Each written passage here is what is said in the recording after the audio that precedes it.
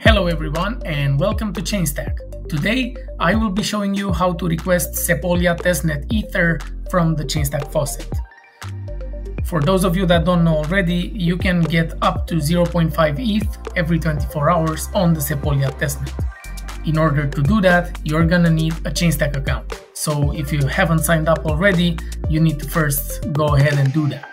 Now, suppose you already have a Chainstack account, you will need to log into the Chainstack console, then you'll need to go into settings, then you'll need to go to API keys, click the add API key button, then you click on next, and now you're gonna get your API key. So you copy the code and input it into the first field right here, and then you're gonna need your wallet address, which you can paste right here, and now you're able to claim your tokens.